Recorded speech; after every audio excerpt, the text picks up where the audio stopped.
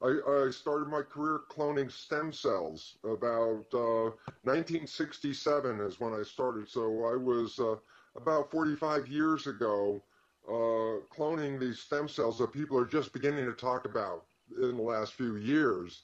It was such profound research that I had tenure at the university, and the results of the research caused me to resign my tenure position and walk out because I knew from the research that what I was teaching medical doctors about how cells work was completely wrong.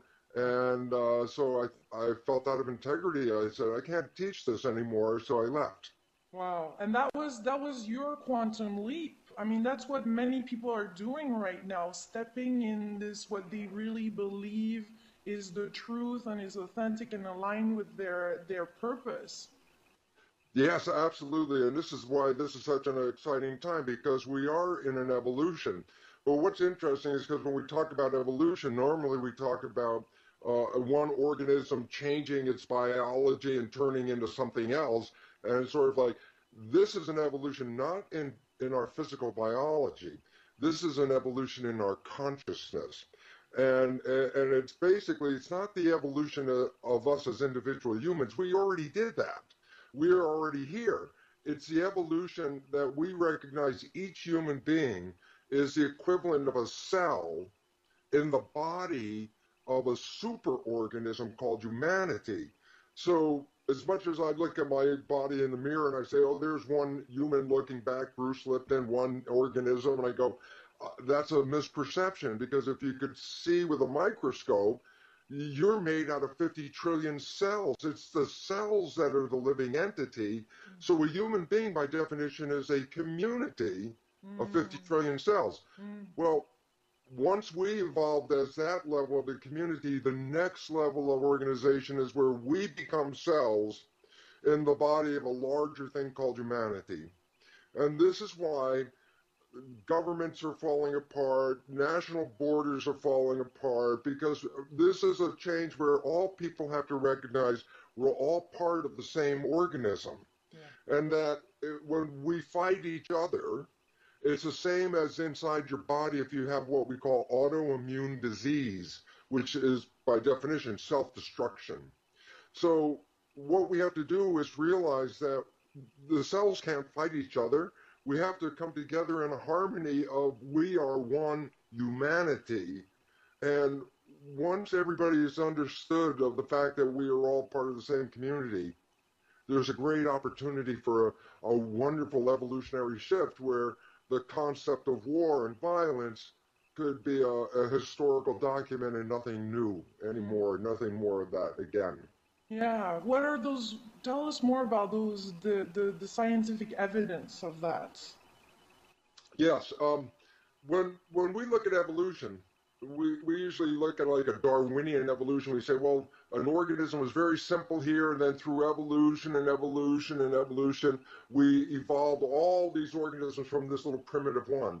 And so we just look at evolution as one continuous unfolding process. But that is a mistaken perception as well for this reason. Evolution has start and stop points.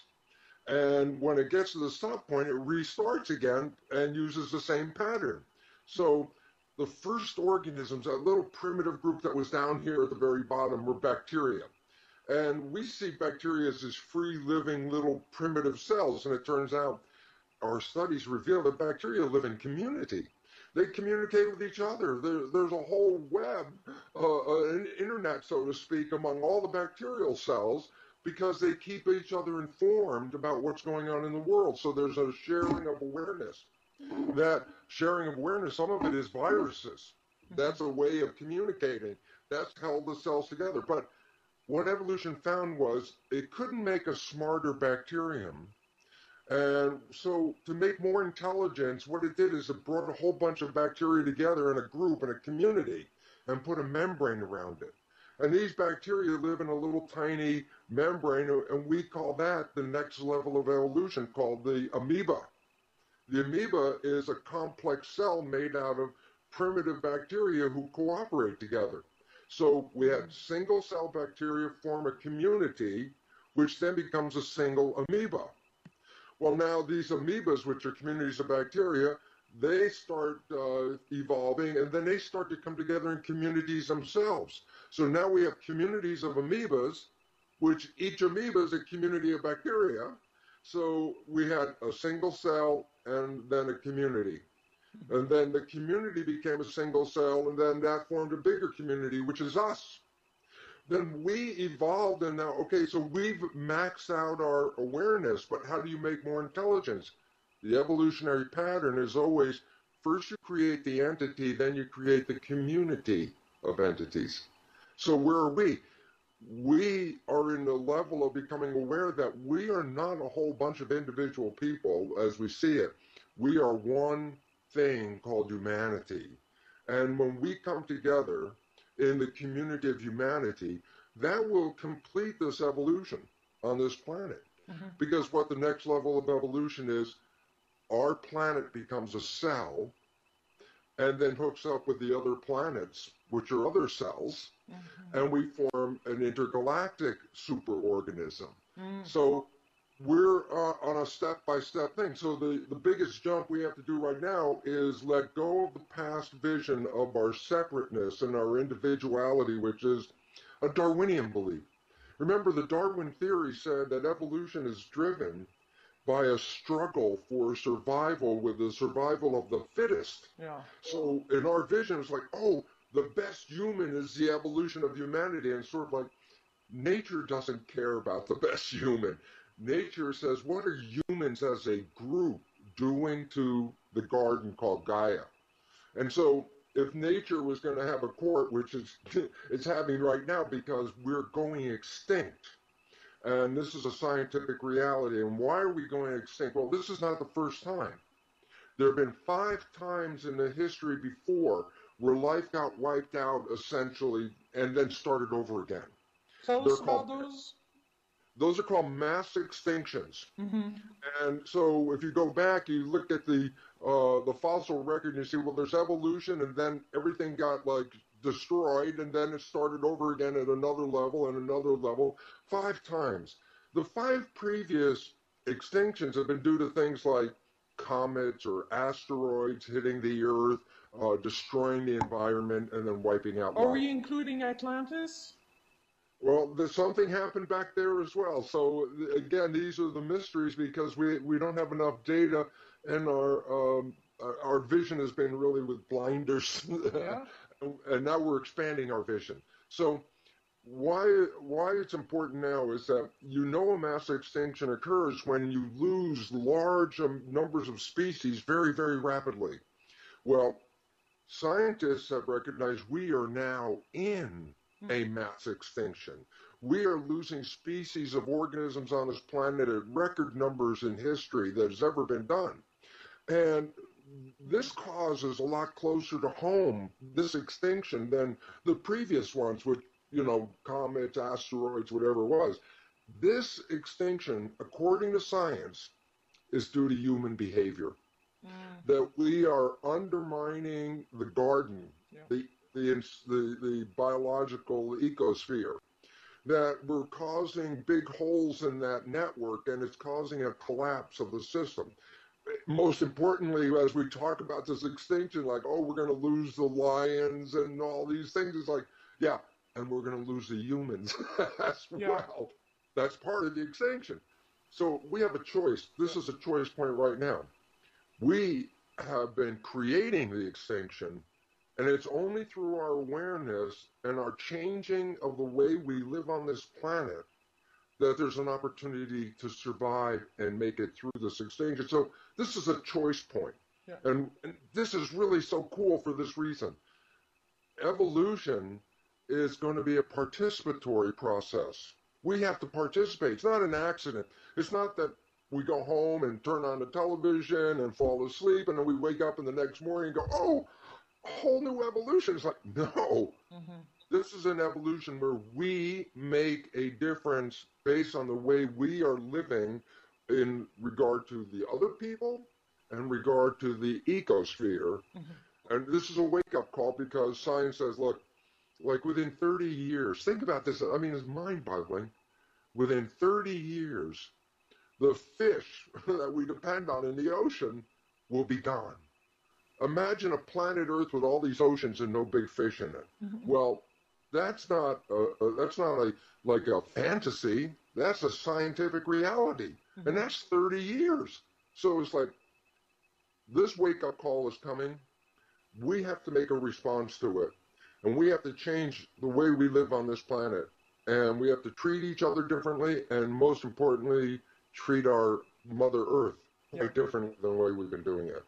And if we don't do this, the writing's already on the wall. It's like, okay, kiss it goodbye. It's gone. And yet, I'm very optimistic. Right, but you're saying this is actually a good thing. What's happening right now is a great news because this allows the evolution. Without this breaking point, without everything collapsing, something new is not possible. Tell us about that, because in nature we see it all the time, don't we? Well, nature makes a plan, and when things go smoothly, it stays stable forever. And if things don't go smoothly, nature says, okay, that didn't work, and then eliminates it. So when you look over the history of life on this planet, there's species that show up, and then they disappear, and then they come back, and this applies to human civilization.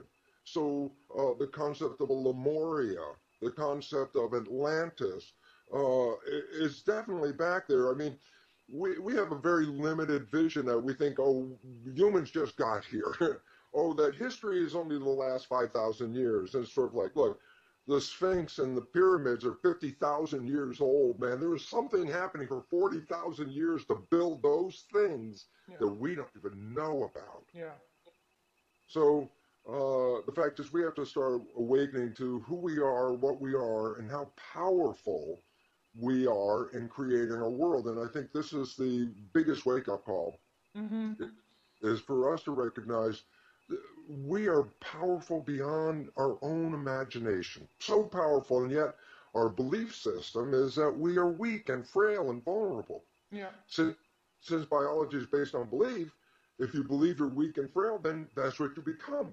Yeah, because that's what you say, is that it's not dependable on our genes and our DNA. You're saying actually the memory is in the cell, and we have a choice in the matter by our thoughts, our way we're thinking, and how we're behaving. There's a huge shift there that's going on, that is happening. This is an evolutionary shift, because understand, biology is based on the new understanding is our perceptions of our reality control our biology. So when we perceive we're frail and weak, that's what we are. So here's what the upheaval is in science, that this is the evolutionary jump. And it goes like this. We have been programmed to believe that genes control our lives and our traits. Yeah. This becomes relevant because when I say, Lilu, did you pick the genes you came with on this planet? And you go, well, I don't know. Maybe I did. I don't know. I say, well, if you don't like the genes that you have and you want some different traits, can you change your traits? And the answer is no. So as far as we know, we didn't pick the genes. We can't change the genes, and then we believe the genes control who we are. Well, that means we're victims. Yeah. And we've been programmed to be victims, saying, look, your life is not in your control, it's in your genes. And I'm going to be the medical, organization, and we take care of you because you can't take care of you. And so we have become victimized by our own belief that we are frail. The new science, which the old science was called genetic control, which simply means control by genes. The new science is called epigenetic control. You see, epi is three little letters. It's like, what's the difference? I say, epi means above. So when I say epigenetic control, the new science is saying control above the genes. And once you start to wait, what's the control above the genes? I say, your perceptions, your beliefs, your life experiences, all of these change your biology and your genetics. And therefore, that's why if you perceive you're a victim, and since it's based on perception, you become the victim. And yet the new biology says, wait, you control your genetics by the way you respond to the world. And when we start to learn to live in harmony with the world, then ourselves and our biology will live in harmony with us. And so this is the lesson, is like our inner sicknesses are actually complements to the world that we create externally. So when we create a more harmonious world, then our biology will be more harmonious as well. Hmm. So where is the starting point? What is the choice that we have to make? What can we do on a practical level, all of us at this point in time? Well, the first thing is to get new awareness, because knowledge is power. Yeah. When you have a lack of knowledge, just by definition, it means a lack of power. If you don't know who you are and you buy into the victim, then you have completely disempowered yourself. So the first thing is to really gain, who am I? Well, listen, I got into this whole business because I didn't believe in spirituality. And there's science and spirituality. Those are the two like opposing forces most of the time. Yeah. I say, well, if I don't believe in spirituality, then my truths have to come from science. So I let go of that whole spiritual stuff and I get into the science. When I started to get into the new biology, which is epigenetics, and how the information from the environment is translated to our genetics, I learned something very important about that each human is different. There are no two humans that are exactly the same. And I can't exchange my cells with any other human, and no other human can put their cells in my body, because we say, oh, my immune system will determine it as not self. I said, oh, I have a self. Lilu has a self. Everyone has their own self. I said, where is that self that makes us each different from each other? And that's when I started to put together the information that on the surfaces of our cells, which is like our own skin, a cell, very simple fact, a cell is like a miniature human, meaning every function that you can look at in my whole human body, and you tell me a function: digestion, respiration, muscle system, skeletal system, nervous system. I say, I can show it to you in the cell, that every cell has every one of those functions. Why? Because if I'm a human, I'm made out of cells. If anything I do as a human, I must do it because my cells did it. So cells are miniature humans in every degree. And the brain of the cell turns out not to be the genes like it says in the textbook, because the genes are reproduction. The nucleus of the cell with all the genes is not the brain of the cell, it's the gonad of the cell. It's reproduction. And it's funny, I always joke about it in my lecture, because I always say, well, science is a male-dominated profession, you know, and that since they think with their gonads, and making the brain of the cell the gonad made sense at that time. But the simple reality is that the brain is from the skin, and the cell's brain is the membrane, the skin. And it's interesting, you say, well, does that mean my brain is from my skin? The answer is absolutely. If you understand embryology, the skin, derivatives of the skin form the nervous system. So the skin is the nervous system, okay? On the skin of the cell, there are receptors. Like on our skin, we have eyes and ears and nose, taste, all these sensory receptors. And I say, a cell is a miniature human. It's got all of its sensory receptors on its skin, but it's got one extra set of receptors called self receptors. That's actually the name in medicine, self receptors, receivers of self. I go, oh, where are these receptors? They're like eyes, ears, and I said, where are they? On the surface of the cell are these little like television antennas that stick up, and they read the environment. Each one of us has a different set of antennas. And I say, oh, the antennas make us different. I go, no. The antennas receive a signal. It's not the antennas like watching a television set, and you have like in the old days with an aerial on the roof. You say, oh, the television shows in the aerial. I go, no. The television show is picked up by the aerial and then played into the television set. So I say, oh, our personal identities that make each one of us different from each other is nothing inside the cell. It's due to a set of antennas like receptors, like eyes, that are reading the universe. And each of us has a different set of these antennas. And so what got me is, oh my God, My personal identity, your personal identity is not inside your body. It's something out here that's being picked up by the antennas. And this blew my mind because basically, so wait, my identity is not inside here. My identity is out here. Each of us is like a biological television set. My antennas are playing the Bruce show right now. Your beautiful antennas playing Lilu show right now. Okay, and I go, but like a television set. If the picture tube breaks on the television, you say, oh, the television is dead. I go, the television's dead, but the question is, did the broadcast die?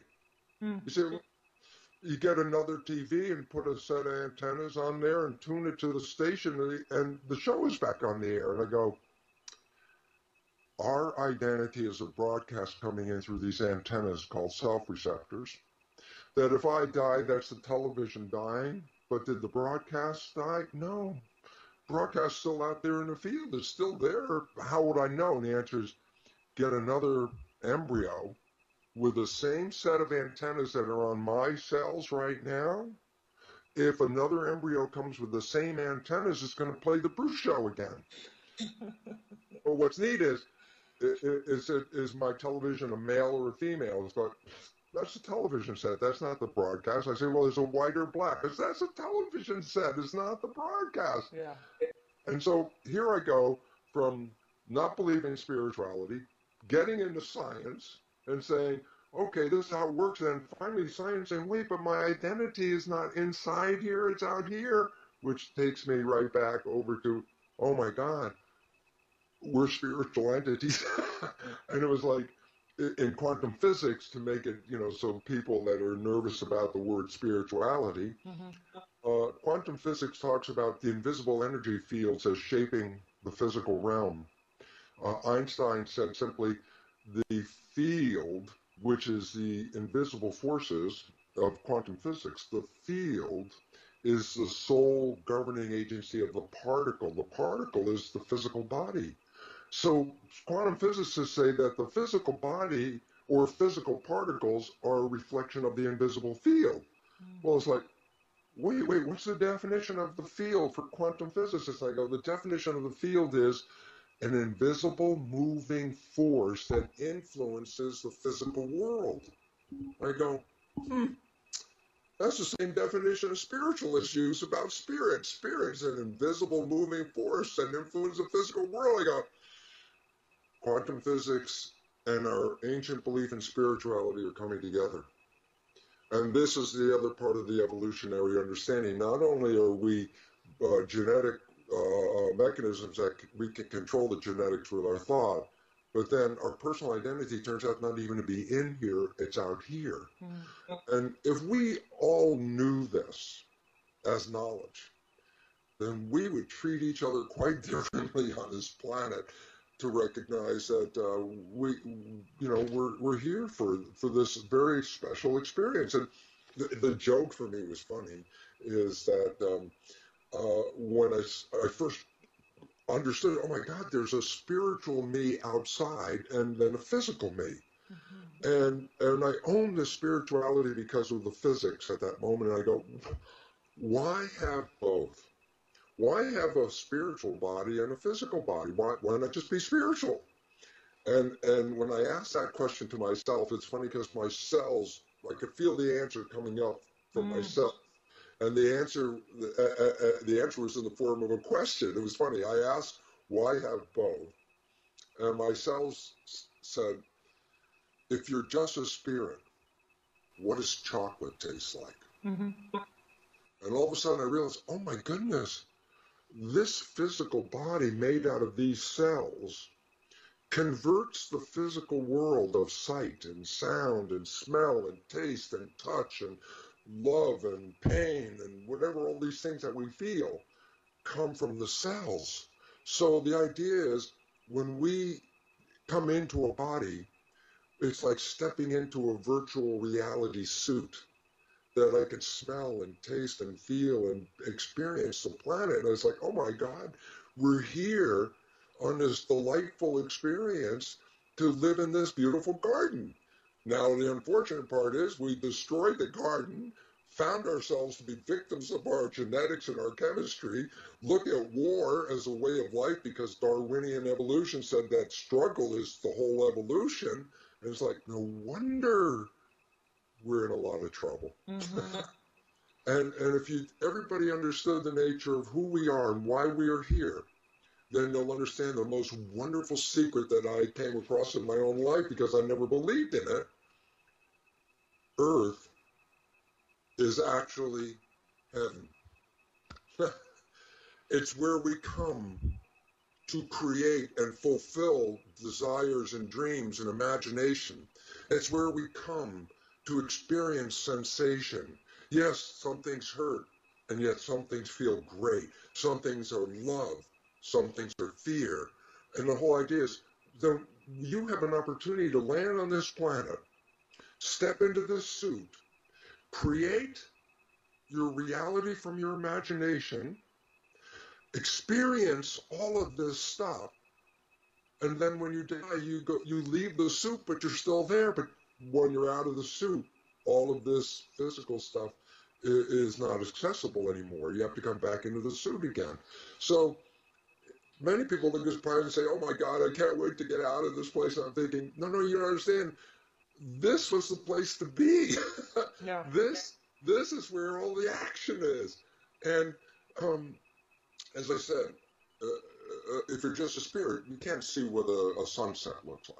If you're just a spirit, you can't have a feeling called love, because love is the chemistry of the body creating an energy signal that goes back to our source.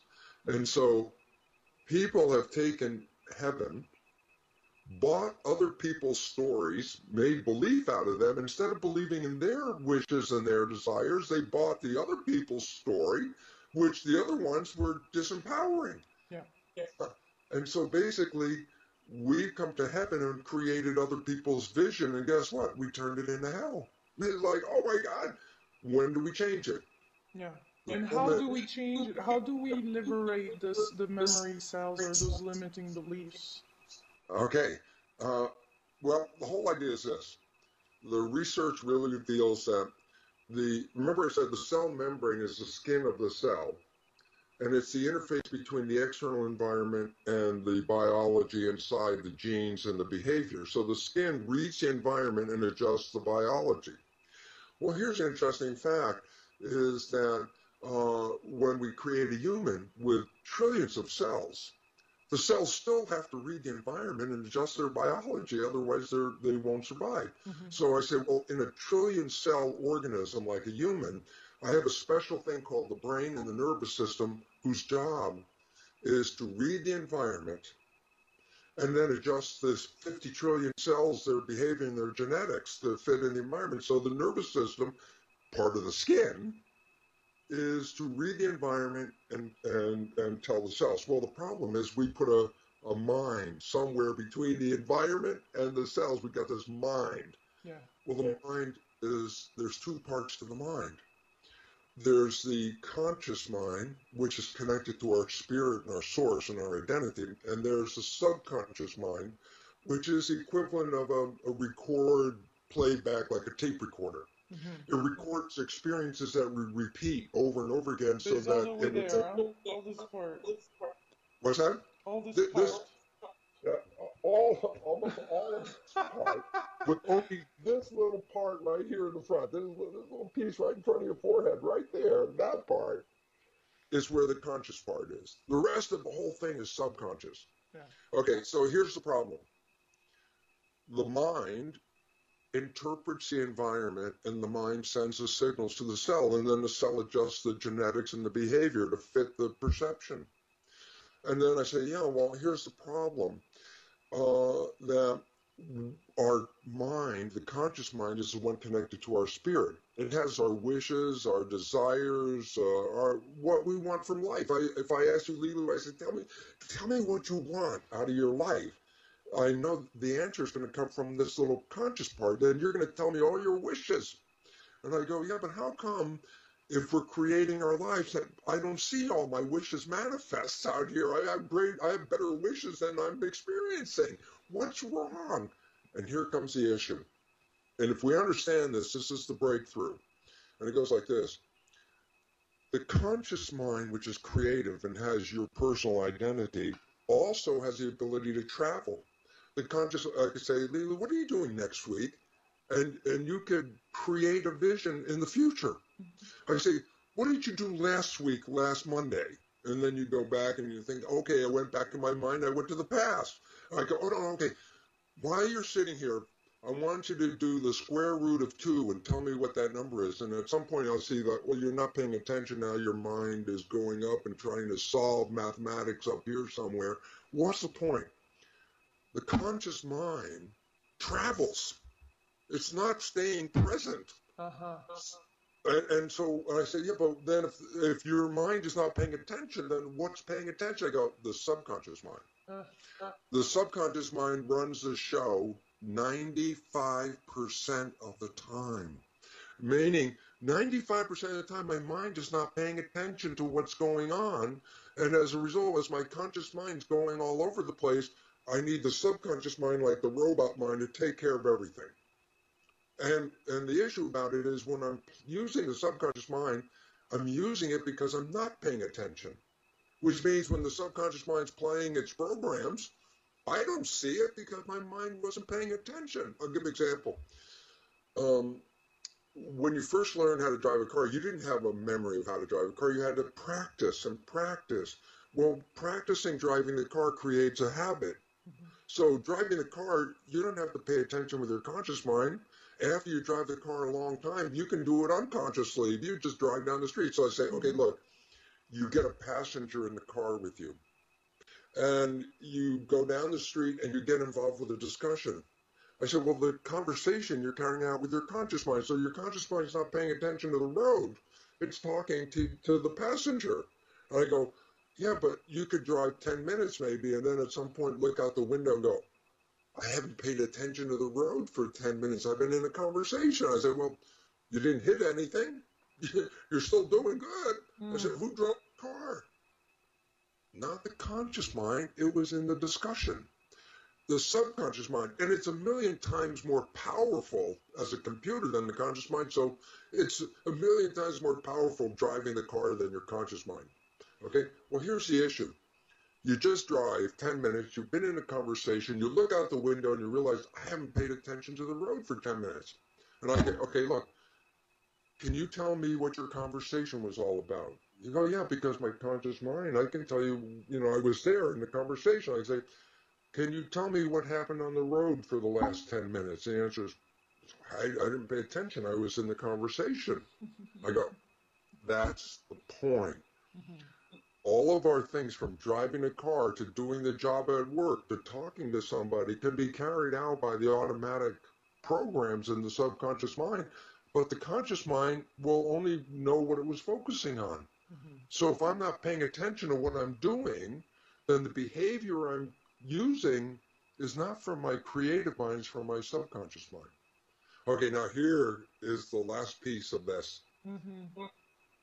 The first 6 years of your life, your brain is in a record state to download information in the subconscious mind. And it's recording behavior not from you, it's observing your parents, it's observing your family, it's observing your community. So as a kid, the first 6 years of your life, you are being hypnotized by observing everybody else. So the subconscious programs, the fundamental subconscious programs, are not even yours. You downloaded them from watching other people. So your own subconscious mind is playing programs that you copied from other people. They're not even your programs. They're not your wishes. They're not your desires. They're other people's belief systems. This is not new. The Jesuits, for 500 years, would say, give me the child and I will show you the man. Or they would say, give me a child until it's 6 or 7 and it will belong to the church for the rest of its life. What did they know? They knew that if I get the first 6 years of your program, That's the basic programs in your subconscious mind. That the rest of your life, 95% of your life is going to come from that subconscious. So whatever I put in the first 6 years, I don't care what your wishes and desires are, because your life, 95% is going to come from those programs. So your life today is really a reflection of your wishes and desires 5% of the time, and your subconscious programs 95% of the time. And if the fundamental subconscious programs came from other people, then you're not creating your wishes and desires, you're creating what the program is. Right. And then you go back over the program, and psychologists will tell you this: 70% or more of the programs are negative and redundant and self-sabotaging. And so if 70% of our programs that we downloaded are negative and we're playing them 95% of the time, guess what? That's why our lives never really look like what we wish and desire. It's not because we're not creating what our lives, it's just that our wishes and desires are only working 5% of the time. And then you say, oh, well, wait a minute. So I'm creating my beliefs that other people gave me. I go, yeah, so it's not your life anymore. It's what you've been programmed. Mm-hmm. And we generally all been disempowered with the programming of, oh, we're frail, we're vulnerable, viruses will get us, don't eat sugar, we're going to die, all these kind of things like that. It's like, that's not true. And then here comes, this is the understanding. What if you made the programs of your conscious mind the programs of your recorded subconscious behavior, so that your subconscious, when your conscious not paying attention, will still play the same programs that were in your conscious mind? Then you'd be creating your life. And then you say, well, Bruce, you talk about my mind creating my life. And I look at my life and I go, yes, my life doesn't match what's in my mind. I go, yeah, that's because you're playing the 95% subconscious. And then you go, give me some better proof of what can I manifest? And then I go, okay, go back in your life. Go back to a time when you fell head over heels in love with somebody. Where that big love, where you were living that, what I call the honeymoon effect. I said, what's the honeymoon effect? I said, go back to that time in your life where you fell big time in love with somebody. I go, were you healthy at that time? Almost everybody would go, yeah, I was exuberantly healthy. I go, did you have energy? They go, oh, we had so much energy, we made love for days without stopping for food. We had so much energy. And I go, okay, was life so wonderful in that honeymoon that you couldn't wait for the next day because it was so beautiful to be here? And you go, yeah, it was great. And I go, would that be sort of like living in heaven? Did you create heaven? In other words, that wasn't an accident, that honeymoon. That was something you did. I said, I lived in that moment and I created harmony and beauty and health and energy, and everything was so great. And I said, was heaven on earth? The answer is yes.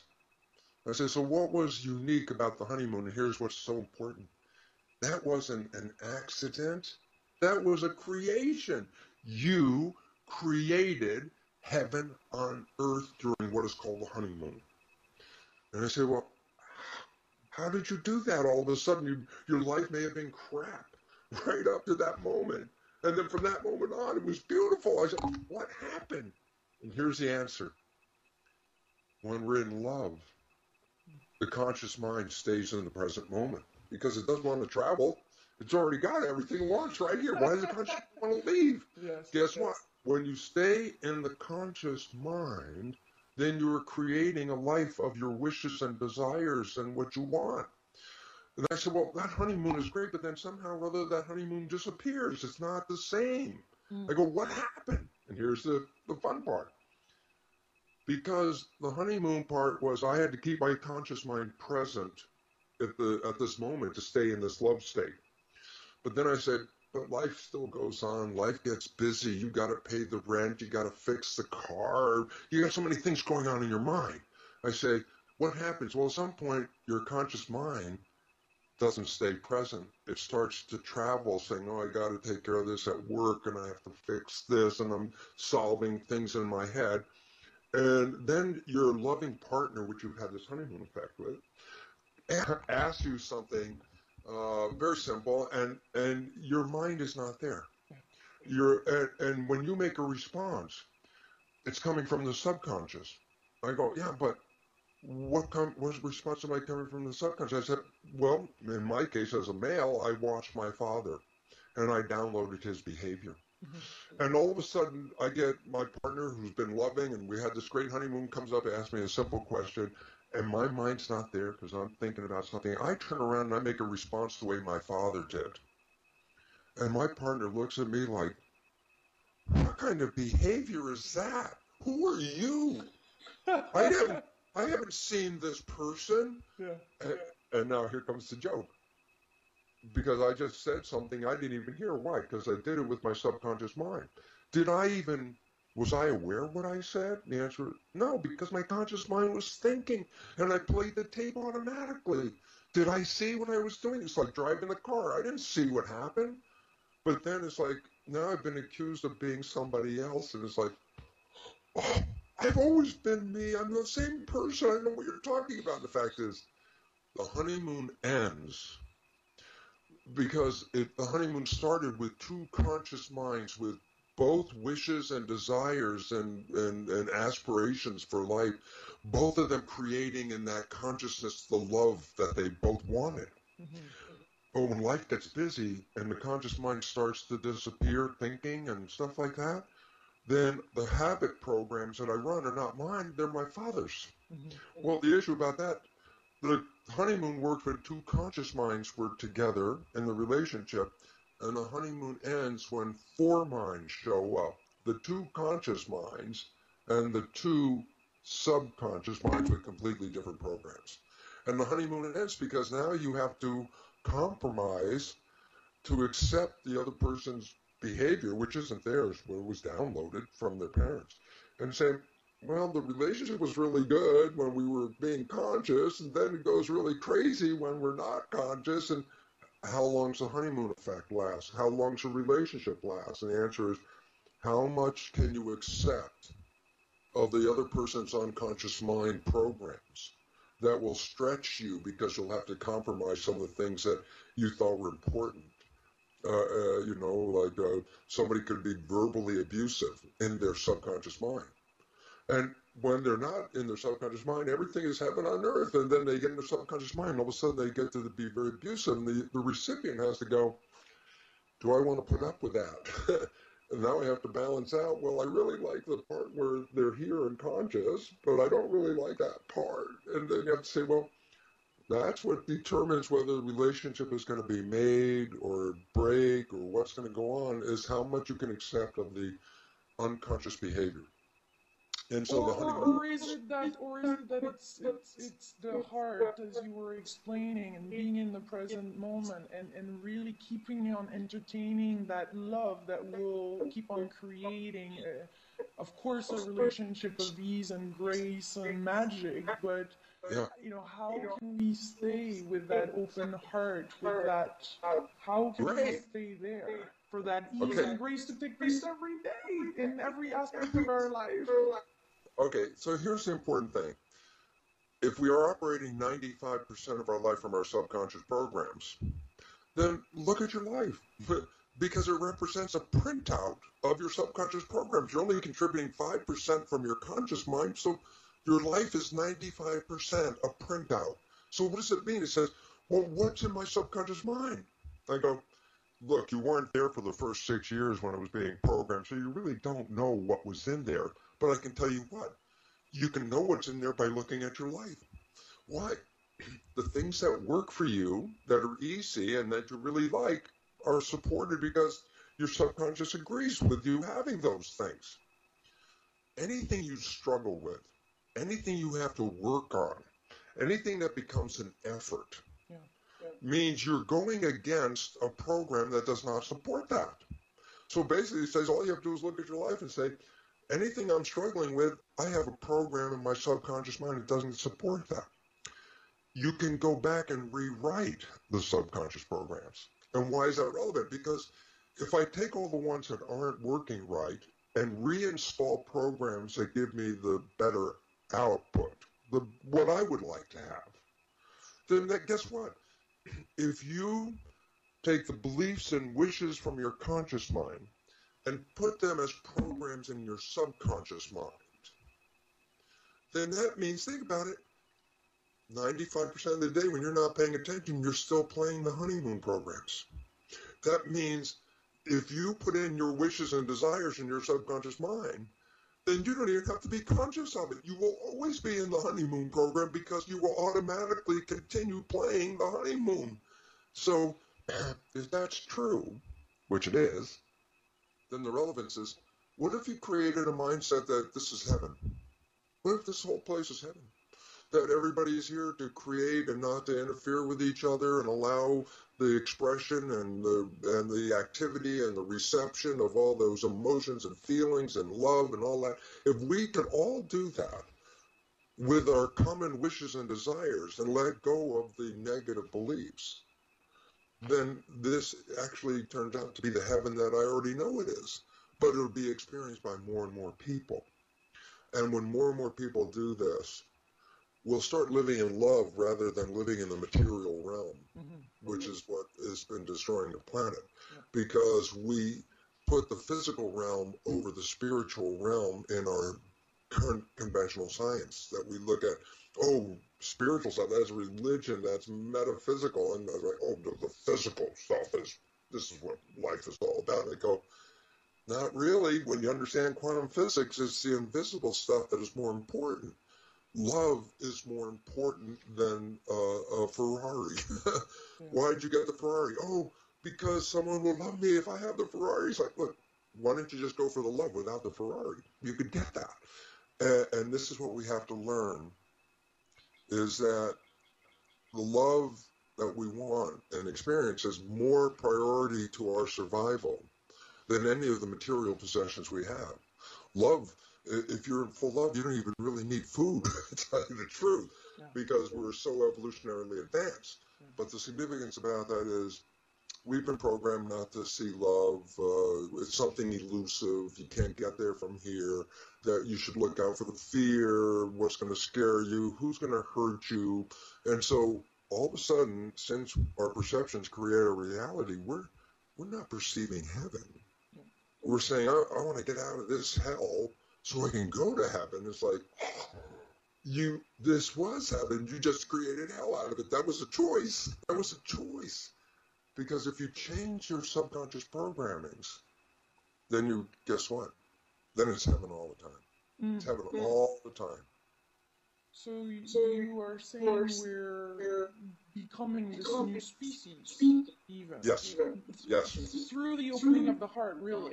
Through living in the place of love, unconditional love, which is not even exactly the kind of love that most of us know. Yes. This is exactly what we have to learn, because we have to recognize that all of us are cells in the same body. If you terrorize a single cell in your body, then you're terrorizing yourself. And we have to start recognizing that you and I and we are all this one thing. And if we become self-destructive in the outer world, the complementarity occurs in the inner world. That's why most of our illnesses today are autoimmune, self-destructive illnesses. We're destroying each other on the outside. We're destroying ourselves on the inside. Same vibration. Yeah. Same vibration. I've interviewed recently Dr. Wayne Dyer in Maui, that has received healing from John of God over in Brazil. Miraculous healing. I've interviewed a number of people that went through near-death experiences. Just absolutely astonishing. 24-hour turnaround, miraculous. How do you explain that? Because every cell, as I described in the biology of belief, that cell membrane, that skin, is actually the equivalent of a programmable computer chip. And the nucleus with the genes is like a hard drive with programs in it. We used to think that the gene programs are like read-only memory. So whatever the gene is, that's what you are. But the new science of epigenetics says that the cell is like a computer chip and the nucleus is read-write, meaning I can change the output of my hard drive by my response to the environment. Okay, so this becomes a new understanding about if we change our belief system, we change the chemistry in our body, and it's the chemicals that are the switches for our genes, okay? So basically what it really comes down to is that the cell is programmable, and it's programmed by our beliefs. And it's the same as a computer. You can type on the surface, the little receptors that I talked about, those antennas that are sticking up on the surface, they're like keys on a keyboard. Each receptor responds to a different signal. And when we send different signals, we type on the surface of the cell. As fast as you can type on the surface of the cell, you can change the genetic readout, just like writing. You have a program on your desktop. You start typing into that. You can change the program. We can do the cells are programmable, and they're programmed by our perceptions. The moment you change your perception is the moment you rewrite the chemistry of your body. So this is where the whole secret of the control of the cells comes down to. And it's very simple, actually. I'll just take 2 minutes to explain it because it's like, What was the experiment that changed my life back in 1967? I cloned stem cells, meaning I took one stem cell, put it in a petri dish all by itself, and then every 10 hours it divides. So first there's one stem cell, then there's 2 and 4 and 8, 16, 32, and every 10 hours it's doubling. So after about 2 weeks, I got thousands of cells in the petri dish, and they're all genetically identical because they came from the same parent. Now I split the cells up into 3 different petri dishes, so genetically identical cells in 3 dishes. But I changed the chemical environment, the growth medium, the chemistry. I just changed a little bit. And so in one dish, the cells form muscle, and in another dish with a different chemistry, they form bone, and in a third dish with a different chemistry, they form fat cells. So I said, wait, what controls the fate of the cells? And the answer is not the genetics, because they were all genetically the same. So the only thing that was different was the environment, the growth medium. So I go, oh, cool. If I change the chemistry of the growth medium, I control the behavior and genetics. I go, yeah. Now I go, well, that's in a plastic petri dish. And a simple point, if I take my plastic petri dish of cells, move it from a good environment and put it into a bad environment, the cells will get sick. And then you would say, oh, what drug should I give the cell? And I go, no, don't give the cell any drugs. Just take the dish from the bad environment, move it back in the good environment, and immediately it'll get well again. The cells reflect the environment. So I go, oh. I go, what about humans? I go, here's the joke. A human is a community of 50 trillion cells. A human is a skin-covered petri dish. I got 50 trillion cells in my dish. Whether it's a skin dish or a plastic dish, it's still whatever the growth medium is that controls the fate of the cells. If I take my plastic dish from a good environment to a bad environment, the cells get sick. I say, you want to make them well? No drugs. Move them back to the good environment. I say my skin-covered petri dish, me. I move me from the good environment to a bad environment. You say, oh, shit. You want to make them well? Yeah. Move them back to the good environment. No drugs. That's all. The cells. So the blood in your body is the culture medium. And I feed 50 trillion cells with this blood. And this has all the chemistry. And I go, what controls the chemistry? Because the chemistry of the culture medium determines the cell's fate. I go, the brain. The brain releases chemicals into the blood based on my perceptions. So if I see someone I love, I release wonderful chemicals in my body like dopamine and oxytocin, pleasure and bonding chemicals. I release growth hormone and serotonin. These are chemicals that give healthy responses to the cells. That's why when you fall in love in that honeymoon response, first thing is you're usually extremely healthy. Why? Because the chemicals released into your blood from a love vision are chemicals of nurturing and support for the cells and health, and you grow beautifully and you get lots of energy. But if I open my eyes and look around and I'm afraid of the world, I release stress hormones. Well, they're completely different chemistry than love hormones. In stress hormones, I shut down the system to protect myself. The more stress I perceive, the more I shut myself down, the deeper I get away from the world, blocking it off. And the fact is, yeah, but growth is based on communicating with the world, taking things in and exchanging with the world. And protection is based on closing it off. Protection. I go, well, you can't be in growth and protection at the same time. One is open, one's closed. It's like, that's the issue. I change the chemistry with my thoughts. As fast as I change the chemistry, the culture medium, my blood, the chemistry affects the genetics and the behavior. So you can have a spontaneous remission just by changing the belief system and change the chemistry.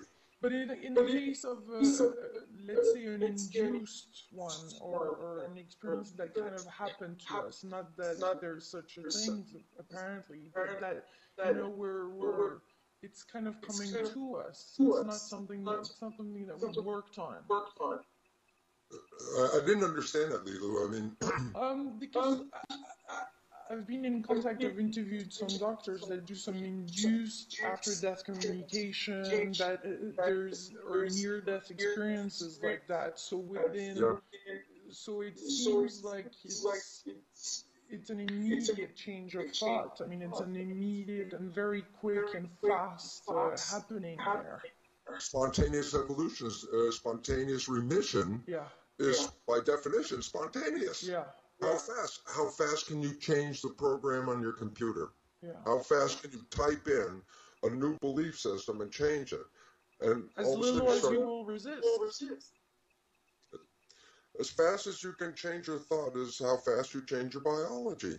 And so it's like giving power back to say, look, what's happening in your body is not an accident. What's happening in your body is being programmed. There's a director up here who's reading the world, interpreting the world, sending chemicals to the body, and the chemicals are converted into biology. You want to change your biology, change the way you see the world, and the chemistry will change immediately. That's how you could be thinking the world is hell, and then you meet this wonderful person, fall head over heels in love. One day the world is hell, the next day it's heaven.